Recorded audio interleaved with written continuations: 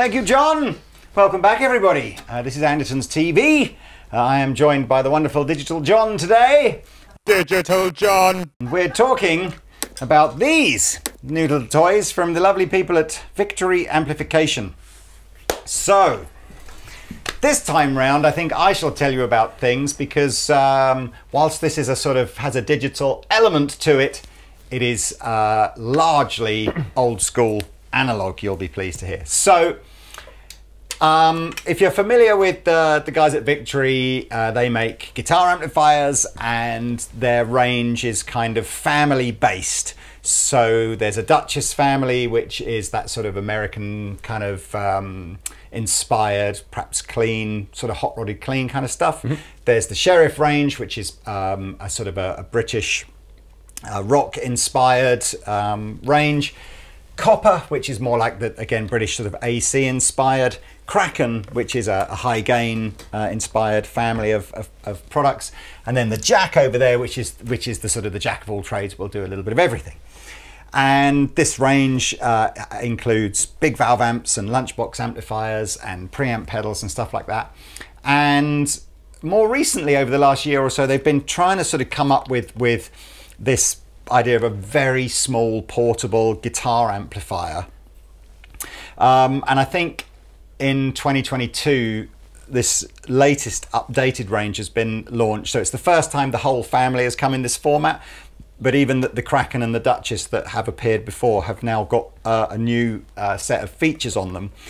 And I really think they've nailed this for the guitar player that wants something highly functional, highly portable, and killer sounding. Absolutely.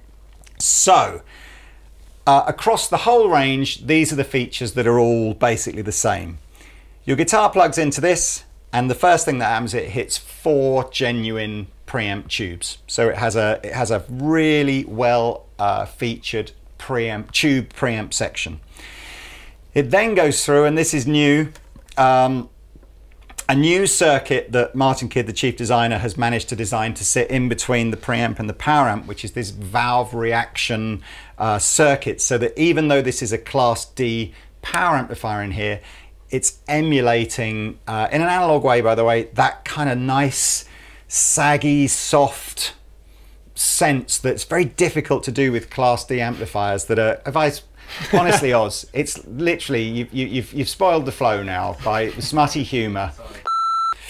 Well, you call it sag, don't you? That kind of sense that when the signal hits the power amp, there's a little bit of a squidge. Chewiness, that's the word, which is I think a downfall of a lot of Class D power amplifiers, because they are typically quite a hard kind of efficient reaction to the signal going into them. So then it is a Class D power section, so you get this incredibly lightweight, outrageously loud, very efficient power section here that also now just needs a single mains transformer input and will run anywhere in the world, regardless of whether you're on US mains or European mains or whatever.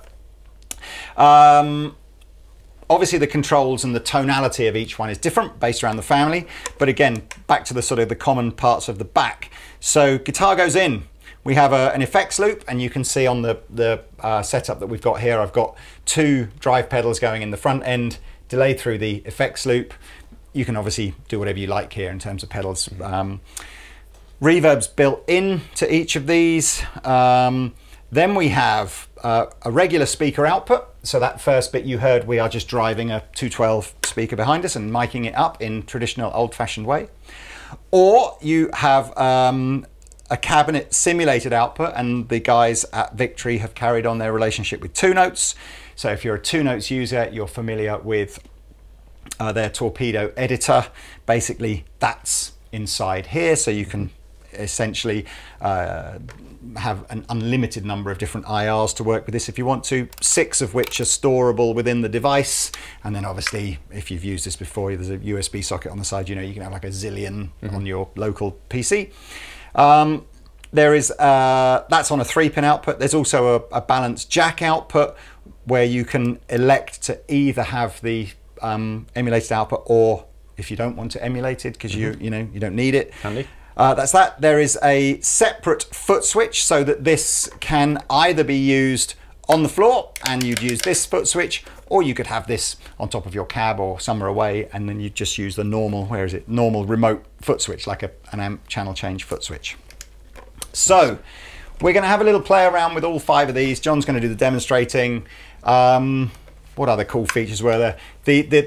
I quite like, there's a really handy 9-volt 500 milliamp output on the back. So actually this particular example we've got here, the tube screamer, the protein drive and the digital delay are actually all powering off of the Sheriff in the middle. There is a fan on here, you've probably seen that. The fan is thermostatically controlled, so it will only come on if it feels the power amp is hitting a certain temperature. If you want to, you can elect to switch that off completely. Perhaps you're in the studio and you want something really silent, but do bear in mind that you then run the risk that the power amp in here, that has an automatic heat cutoff. So you probably can only run it with the fan off for a limited period of time, but if you need it to be completely silent, it can be. What else is there to tell you? Because it's a Class D power amplifier, it doesn't require a load. So you can use this just with the speaker attached if you want to, just with the 2 notes output attached if you want to, just the headphone output if you want it to. The headphone, by the way, also runs off of the emulated output. Or you can do everything simultaneously, so you can give the sound man the 2 notes output and run your own speaker on stage if you want to. In terms of size, it's just a bit deeper, isn't it, than the original V4s, right? Have you got one of them about? Yes, I will grab, in fact, look at that. Oswaldo is passing me the preamp. If you just want the preamp section from here, so this is the previous, not previous, this is the sort of the family that sits underneath. So for every one of these, there's a matching one of these. So this is just the preamp bit, no power amp, no 2 notes bit. But yeah, you're completely right. It's pretty small, right? Oh considering, yeah, and not as wide, yeah. Yeah. So thank you, Oz. What else? These all have reverb in them, whereas the preamps don't. So let's get into it, man. Let's just get playing. I kind of feel like, you know, if you take the feet off this, put it on a board, couple of pedals, it's an unbelievably compact fly rig that will work anywhere in the world. So, okay, green light on the Sheriff is its vintage channel. Red light is its hot rodded channel. You don't need to know any more than that. That's what it is. So they'll both, you know, vintage will do a clean sound or go into drive depending on where you set it. So let's have a little play. Turn the delay off and we'll just use the reverb in here.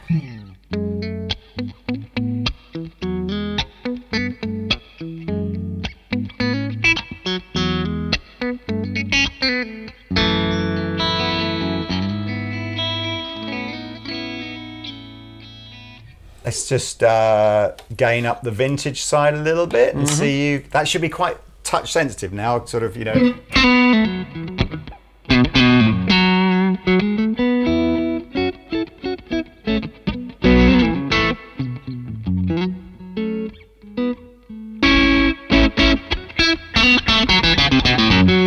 Yeah. Maybe your favourite sound is to chuck a tube screamer in front of a sort of an old Marshall amplifier.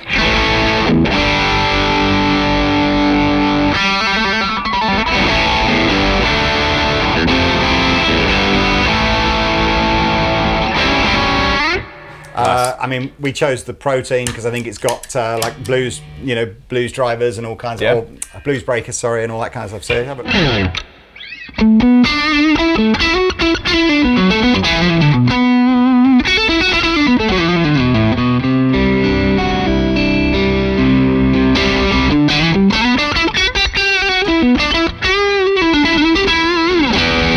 This feels great. It's great, and again, really of course. It doesn't have to be loud. 180 watts Class D power amplifier sounds ridiculous. There is a reason for using the 180 watt power section, and that's because on Class D amplifiers you have to match the amp to the speaker to get the maximum output. Right. So for those of you that know Ohm's law, you'll get your 180 watts into 4 ohms. 4 ohms is actually quite an unusual impedance to find a guitar cabinet at. Most guitar cabinets are 8 or 16 ohms. Yeah. And every time you go from 4 to 8 to 16, the power halves each time. Yeah. So 180 becomes 90 into 8 ohms, becomes 45-ish into 16 ohms. Yeah.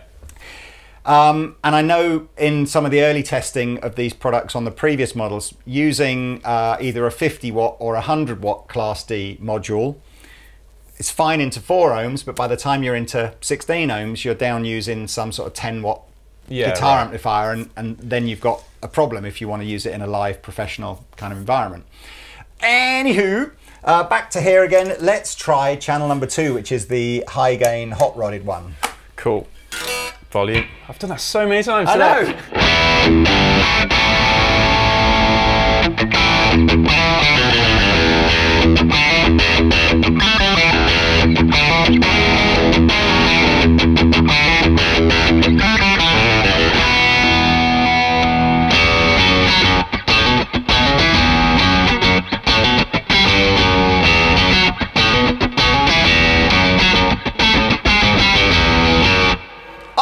Nice. I mean, so there's no digital modeling going on at all here. Yeah. Often people think that the D in Class D stands for digital, which it doesn't. It's just, bizarrely, apparently power amp technology, just Class A was the first, and then someone invented B, and apparently C is used in something else, and D is just the latest. It's just a thing, but it's not... Damn good. That's what it D stands for damn good. Let's try a tube screamer over the top of that.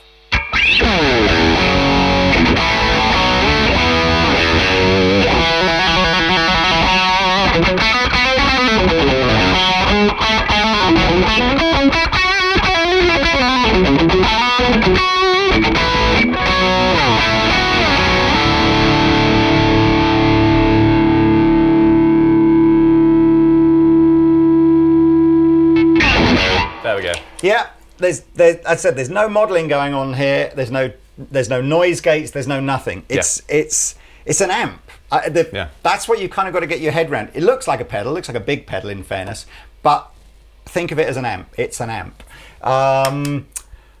What did I want to say? Oh, I tell you, right, we're going to go on to the cab sims now. So I'm just going to disconnect the speaker. So now all we're hearing in the room is the sound through the little monitors that we've got here. Now, how's this for cool? I'm just going to tell you that you get with each of these products a pack of cab sims that are unique. They've been designed for each of these. Right. So it's a different 6 cab sims in each one. And I couldn't remember who they were, but the lovely people at Victory have just sent this through. So, Robert's done the cab sims for the Kraken. Chris Buck has done the cab sims for the Copper. Good stuff. Graham Coxon has done the cab sims for the Sheriff. Jack Gardner has done the sims for the Jack. And, you heard it here first, Peter Honore has done the cab sims for the... that's Danish Pete, for those of you that have never heard me use his surname, has done the cab sims for the Duchess. Small names then, yeah? Yeah, I mean, it's like they've really pulled out all the stops here. Okay, so now we're going to hear just the cab sim emulated output. I'm going to try and get through all 5 of these, so we're just going to literally just do the first cab sim on each one, and I'll show you both different sounds. Cab sims, you know, will have been designed with lots of different settings and all that kind of stuff, so you need to just tweak and find out where you like it, but we'll go through each one. You can hear, so that you're now hearing just the XLR output into the desk.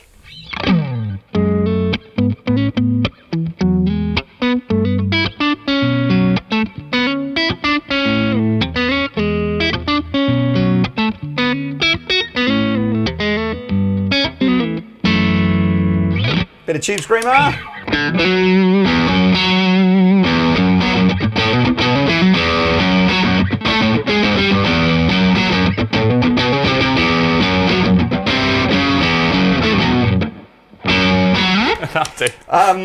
Obviously you can use your effects and stuff and it'll still come out the thing, so.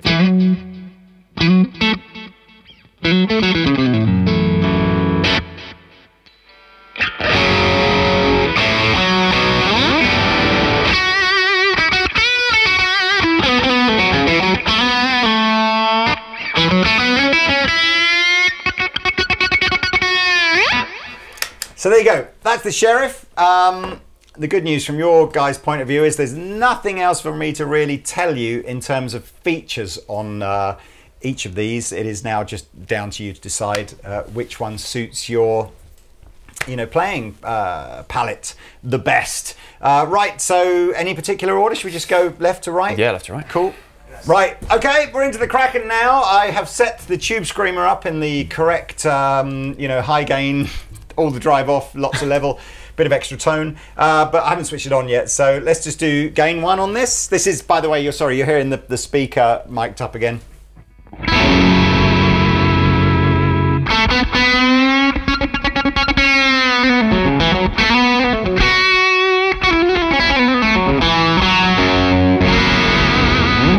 Nice. One of my favourite things that the Reverb does on the Kraken is get clean by taking the volume down. And when you've got quite a high gain amp setting but with very little signal going into it, it does this really epic kind of clean thing. But let's see if we can emulate a little bit of that.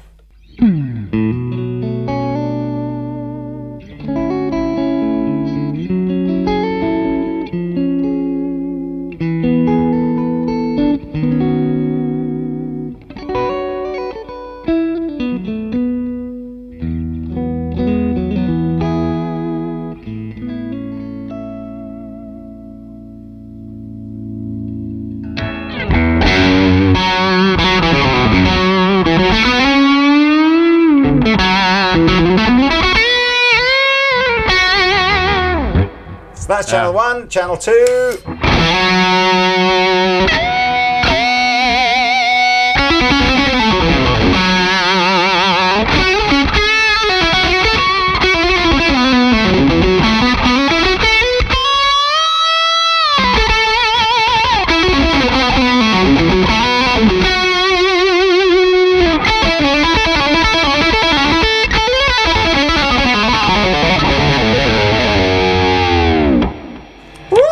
Okay, let's just show you what the emulated output sounds like on this again. I said apologies, I don't know what the cabs are, but this is just numero uno.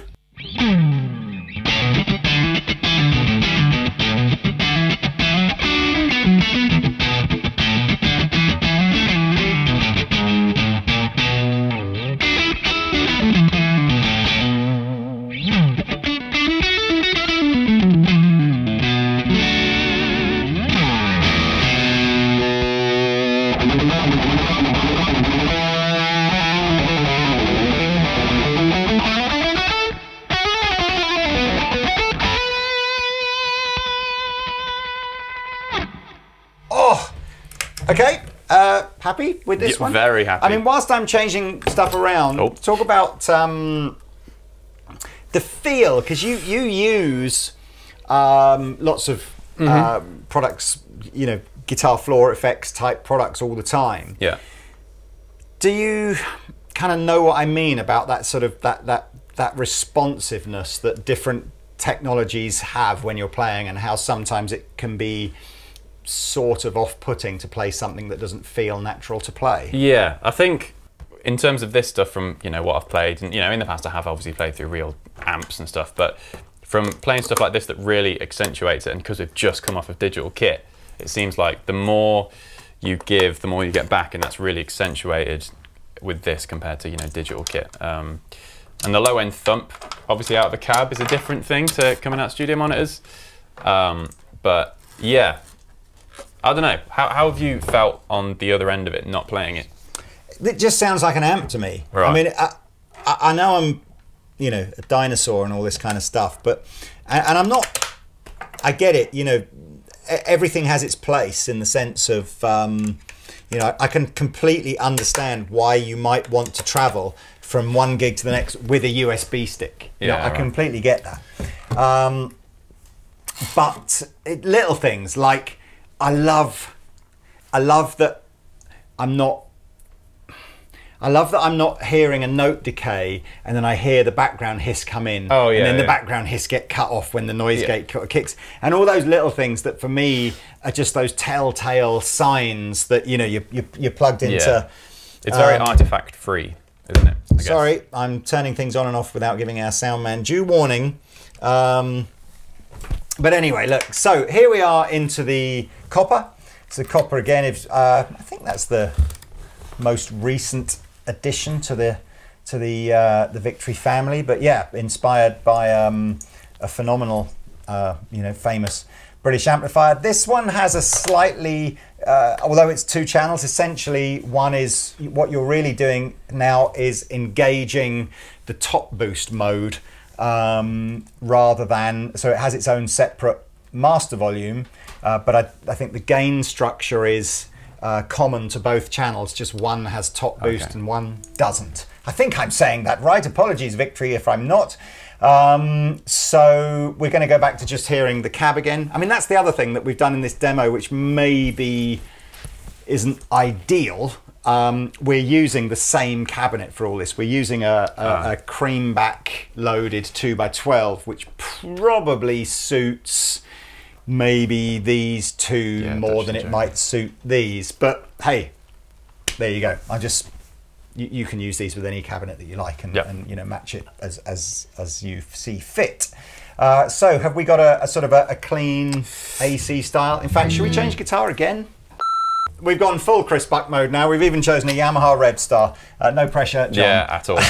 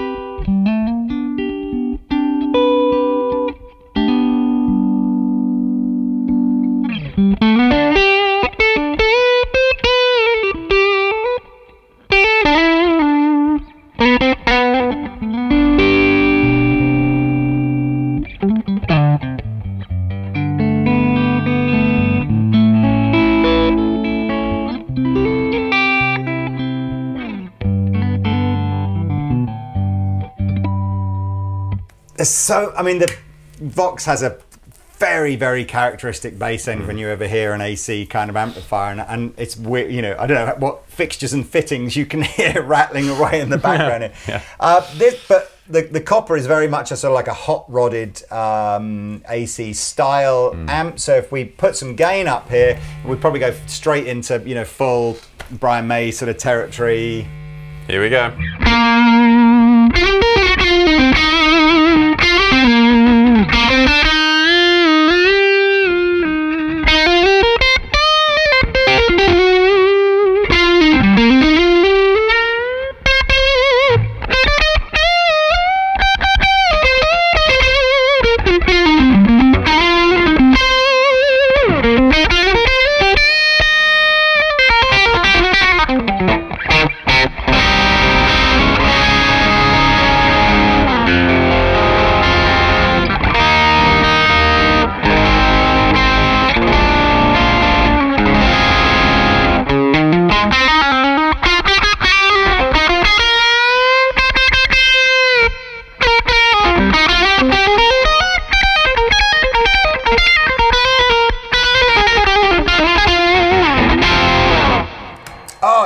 Fun enough, it's those kinds of power chords. I always think that sort of classic, you get those classic kind of Queen style, big fat sort of, chordy kind of riffs. But anyway, let's unplug the speaker and have a little quick listen to how it sounds through its emulated outputs.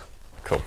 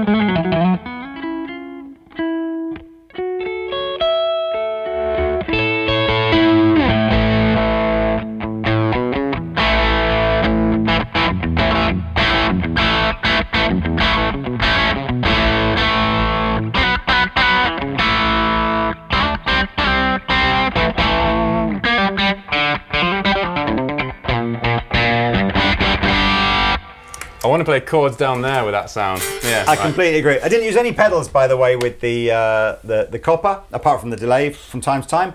Let's go. It doesn't matter. Let's do Duchess next. Okay, so we're on to the Duchess now. The Duchess is a single channel amplifier, and so the switch on here engages the tremolo effect that's built in. And really, like a lot of old sort of classic amps of this ilk, the way to get some gain, it is a master volume amplifier, so if you do want to, you know, chunk up the preamp channel, you absolutely can, or you use it with pedals. I kind of feel that, you know, the Duchess amplifiers are, I think they're the most popular amps that Victory sell, and they're just, you know, people will buy them to use as pedal amplifiers, and I'm sure this is where the Duchess V4 will end up being used the most as well. So let's start with the plugged into the 212 down here, and away we go.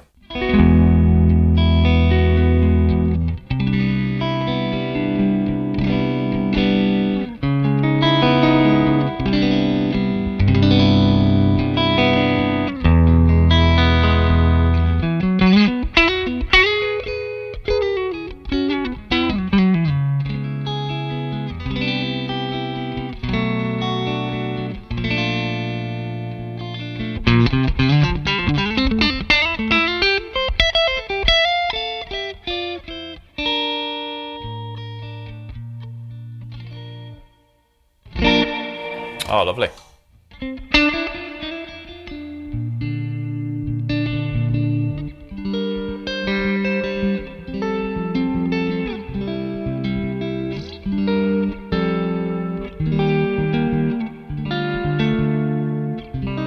Keep playing that style, we'll go tremolo.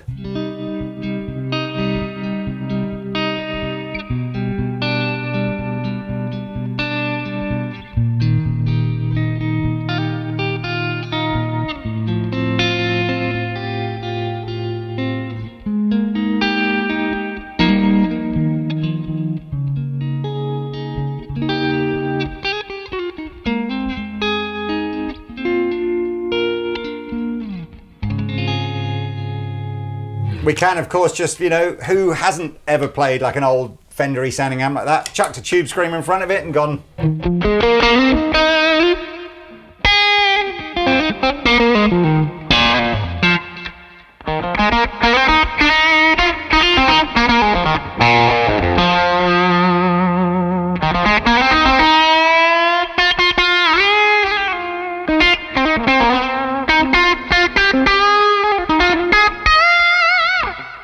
That sounds great. Yeah, feels good. And lastly, we're going to just show you a little bit of the gain from in here. One of the most underrated things I think about the Duchess is this idea that you can just tonk it up a little bit and do everything from the volume control on your guitar again. It's not a metal amplifier at all, but it's, you know, this is, let's turn the delay off, just a little bit of reverb.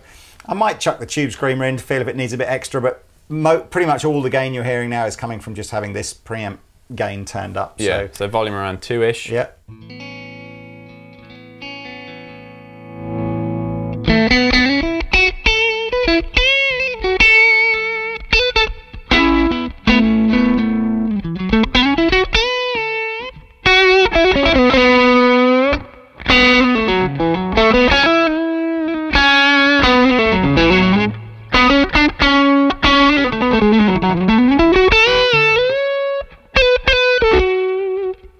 Anyway, Wicked. That's the Duchess. Let's hear it just through its emulation.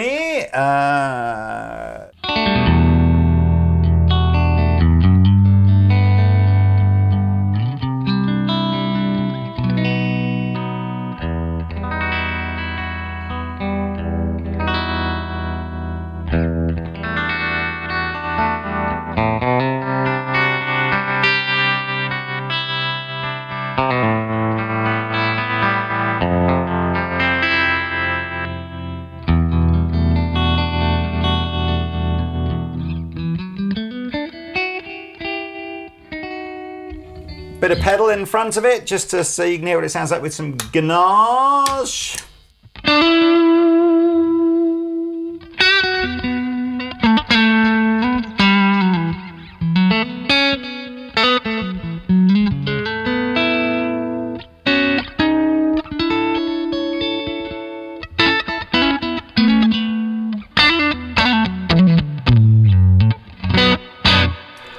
so much. Oh, wrong one. I keep thinking I'm switching it off when I hit that, but I'm not turning the tremolo on. There's so much headroom on these amplifiers. It's crazy. Tons, yeah. Lastly, the jack. I always kind of feel that the jack deserves a special mention. For those that are familiar with the history of Victory, the first amp that really put them on the map was made for Guthrie Govan.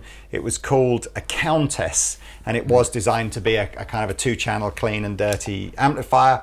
And then about 2 years ago, as the family kind of started to grow, the name Countess didn't really mean anything anymore, and so they changed the name to the jack to be this idea that, you know, you'd have Marshally, Voxy, high gainy, Fendery kind of vibe, and then the jack would just be the jack of all trades. That's right. So we've got 2 channels on here, one very clean, one with almost that legato style of gain on it if you want it.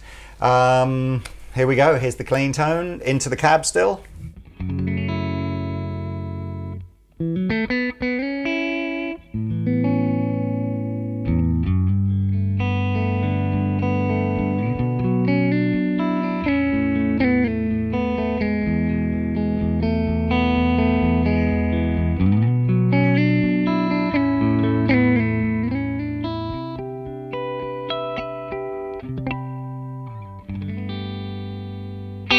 Let's see how much ganache comes in here.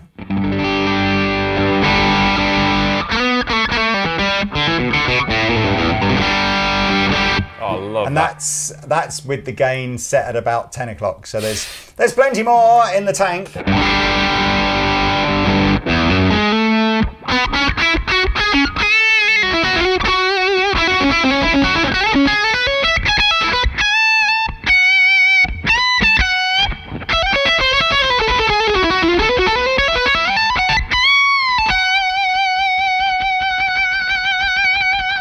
There we go. So I've always felt with the, you know, there is a certain tone to that sort of legato style liquid kind of gain. It's not too spiky at the top end. Right. It's very smooth sounding. So it's quite a different gain setting to something that you might get in a, I don't know, a Sheriff or something like that. But keep playing with that, and I'll chuck the tube screamer over the top, bit of delay as well.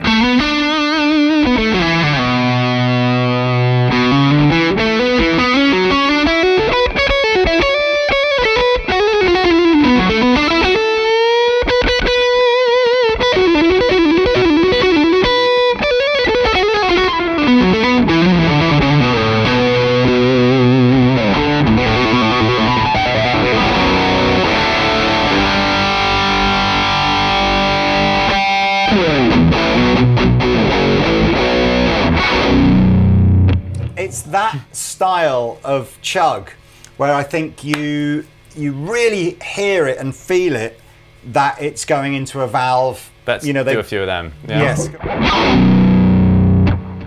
I love it.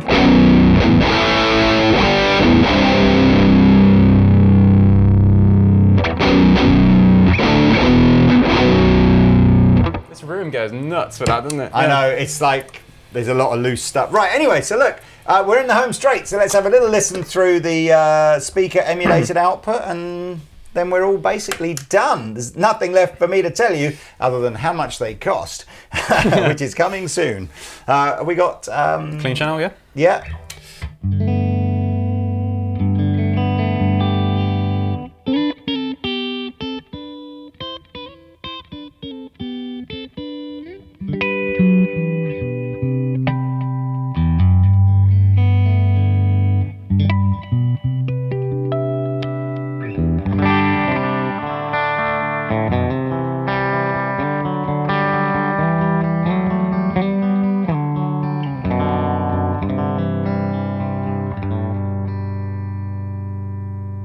And then here we go.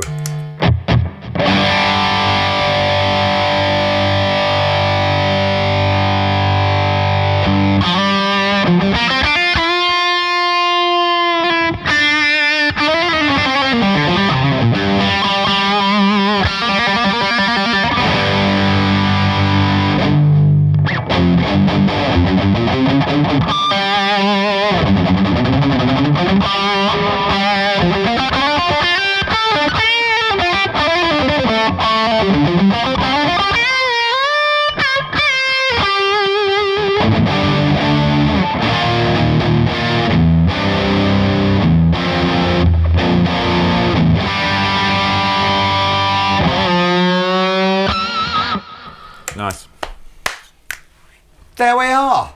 That, ladies and gentlemen, is the end of the demo.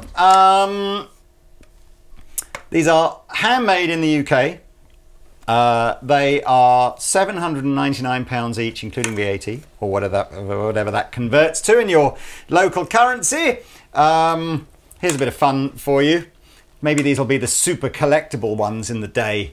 I had to make a quick phone call to the chaps at Victory and gone, what is this panel, this secret panel that's screwed on at the back here? And they went, that's where the first 83 that were made had the wrong words on the back panel. So the quickest thing to do was to write the right words on another bit of metal and then screw it over the top. Oh yeah. So yes. So have you got? Yes. Let me have this one. The back of most of them should look like what's on the Duchess.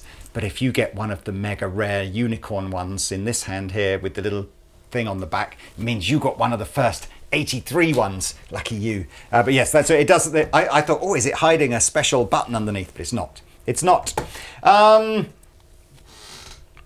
John, I nearly called you Mr. Jack, but then I got confused. Mr. John, what is your overall impression of these in terms of as a concept and to play and to hear? And have you got any questions? Well, top notch they are. First thing, said it like Yoda for some reason. Top notch they are. They really are though. That, like, again, this is really the first time I've spent a lot of time with different valve objects. Yeah. Like, in all seriousness as well, and they do have a thing that I get now. Like, I really do. So the size of them means you could probably just bang them in a gig bag, right? So for people who use digital stuff like me quite a bit, is there any facility for me to use them with what I would use? Sort of. I mean, I don't think these were designed with this in mind, but you know, thanks for the loaded question there, John, because we did prepare this beforehand. Yes, it has an effects return, and like a lot of, you know, guitar amplifiers, if you plug something in the effects return, you do go straight to the power amplifier and it does work. So if you, for example, wanted to use this in conjunction with a Helix or whatever really for that matter, you could either run it as the 4 cable method. So you could essentially allow the preamp elements of this to be used within your the setup of your multi-effects unit. Yep. Or if you really wanted something much simpler than that, you can just come out of the output of your effects unit into the effects return. You do, in fairness, bypass everything now on the top of here. You're just straight into the power amp, so you've just got to use the volume control on your device. Yeah. But yes, it'll give you essentially a 180 watt little power section to use with something like that. If you wanted to, I mean... Which is tons, really. It's tons, and I suppose there is an argument that, you know, you've got products like the Seymour Duncan Power Stage out there, which is more dedicated to do just that, and obviously would save you a bit of money because you wouldn't be paying for all this other stuff on here. But as a sort of an added bonus, if you really did want to just, you know, slam into the effects return, you could do that. I mean, for me, you know, as someone that completely gets the idea that you would want something very portable, and with the Two Notes output to perhaps give to a sound person to get like that consistent front of house sound every night. But that I just, I struggle with, you know, you put a Helix in front of me or something like that and I'm slightly overwhelmed by all of the options and everything. And so, you know, for me, I'm sort of going, well, if I could just have this as my amp and build my pedal board around it, you know, I don't mind having a pedal board that's maybe this big and I could have half a dozen pedals and this. I love the idea that I appreciate if I've got 6 or 7 pedals, particularly high draw ones, I'm not going to be able to use the 9-volt output on here. I'll have to have a separate supply for that. But I think that's, you know, I love that. And the idea of just, you know, bag in one hand, guitar in the other, boom, here you go, I'm ready to go. Plug into the house cab. Absolutely, yeah. Give the sound man the DI. And, you know. They're built like a tank as well. Yeah, so. I mean, you know, it's weird, isn't it? I know from talking to the, you know, obviously I speak to Martin regularly and the guys at Victory, and there was some debate as to should we make this as a pedal or should we just put it in a conventional looking amp head, because I think their main concern was that people would see these and just go, oh, it's just a pedal. And it's obviously it's totally an amp. You know? Yeah. It's like, yeah, they could sit on top of cabs. Yeah, easily. maybe they'll do both in the future. Maybe you know, you get to choose, but I don't know. But yeah, look, thank you for coming in, John. Thank you. Thank you for crossing the beams between analog and valve and digital. But yeah, it's a cool product, and it's good to hear, you know, you play all different styles of music to sort of show off each what they can do. But there you are.